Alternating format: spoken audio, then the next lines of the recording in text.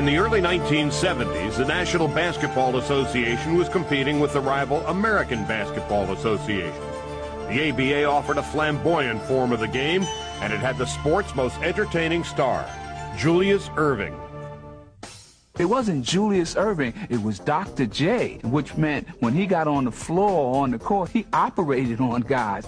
Without question, without any doubt, the absolute greatest forward that has ever put on a pair of basketball shoes.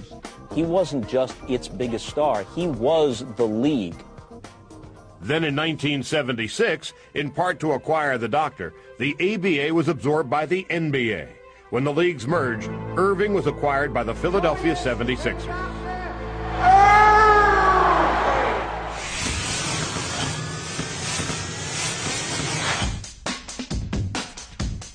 A Doc dunker, what a play.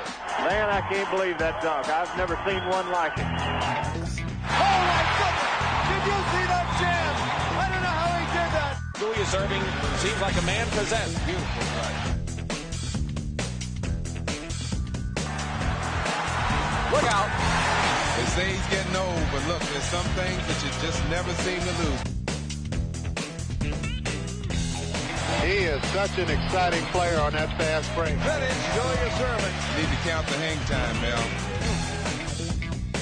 And there is Julius Erving. Look at that move behind the back. Oh! Erving is absolutely unstoppable. I love that guy. I love that guy.